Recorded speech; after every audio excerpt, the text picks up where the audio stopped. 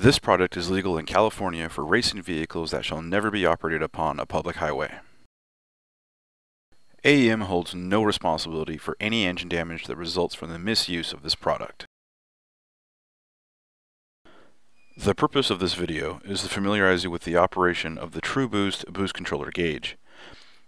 It is presumed that you've already correctly installed the system and that it's fully functioning. Before continuing, there is one quick installation note. If you're not using the optional orange or gray wires for scramble boost or the warning light functions, do not simply connect them to ground. If they are not being used, they do not need to be connected anywhere at all. Insulate the bare ends of the wire and tie them up out of the way. The Tru-Boost can be configured in two ways, one for dual port wastegates, which are external type, and another for single port wastegates, which are usually internal type. An external dual port wastegate uses the solenoid to apply pressure to the top side of the wastegate diaphragm in order to create higher boost pressures. An internal single port wastegate uses the solenoid to reduce the amount of pressure the wastegate actuator receives, thereby delaying its opening and increasing boost. The Tru-Boost utilizes a duty cycle setting in order to control the boost solenoid. Duty cycle is simply a comparison of a device's on time versus its off time. For example, a duty cycle of 50% means the device is on half the time and off half the time. A duty cycle of 10% means the device is on 10% of the time and off 90% of the time. A duty cycle of 80% means the device is on 80% of the time and off 20% of the time. A duty cycle of 0% means the device is fully off, and a duty cycle of 100% means the device is fully on. The Tru-Boost solenoid is pulsed in order to control the pressure going to the wastegate. With either an internal or external wastegate, a higher duty cycle results in a higher boost pressure. The A and B settings are displayed as duty cycle and not desired boost pressure. When you adjust your Tru-Boost settings, you change the duty cycle at which the solenoid is operated. The following procedure will demonstrate how to configure the Tru-Boost gauge. To adjust the Tru-Boost options, you need to enter the program mode. To do this, you hold down both buttons for 2 seconds and then release them. The gauge will now show PRG for program mode.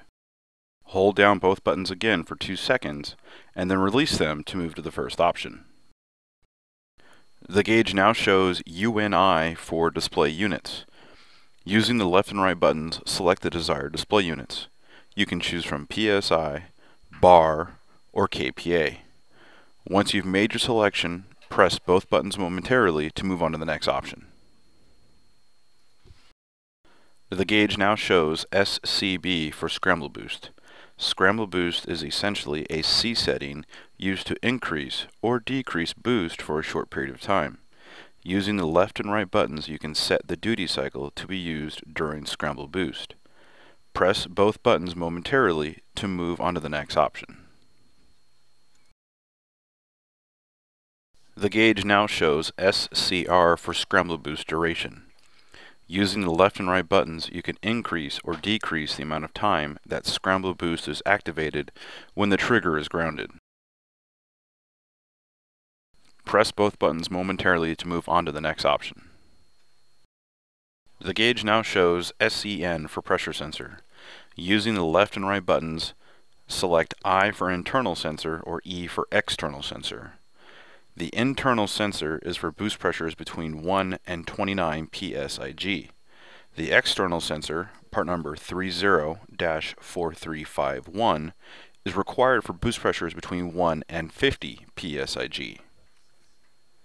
Once you've made your selection, press both buttons momentarily to move on to the next option.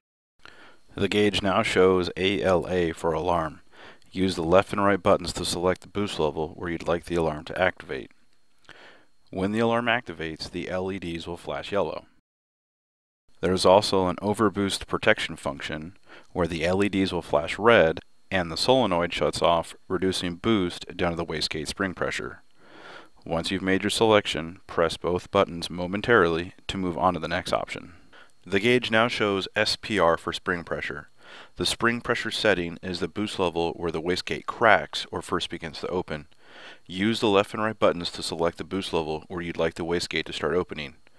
At boost pressures below setting, the Tru-Boost holds the boost control solenoid open, which allows the turbo to spool up quickly. If you know your wastegate spring pressure, make your spring pressure setting about 3 psi less than this value. If you don't know your wastegate spring pressure, start with a conservative value of 5 psi or less. Adjusting the spring pressure setting helps to control boost spikes and turbo spool time. Once you've made your selection, press both buttons momentarily to move on to the next option. The gauge now shows FUL for bar graph full scale. Use the left and right buttons to select the maximum scale value of the sweeping LED display. The LEDs light up in 24 increments. Once you've made your selection, press both buttons momentarily to move on to the next option. The gauge now shows A and its current duty cycle setting. After a moment, the gauge will show the current manifold pressure. Use the left and right buttons to select the desired boost solenoid duty cycle. When using the Tru-Boost for the first time, start with a low duty cycle like 10%, and then work your way up in small increments until you achieve your desired boost level.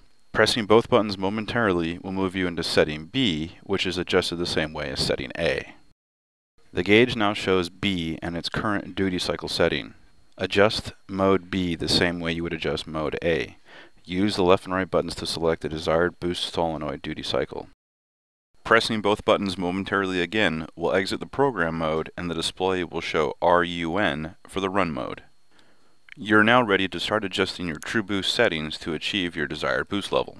Please see additional Tru-Boost videos for further details on specific tuning procedures.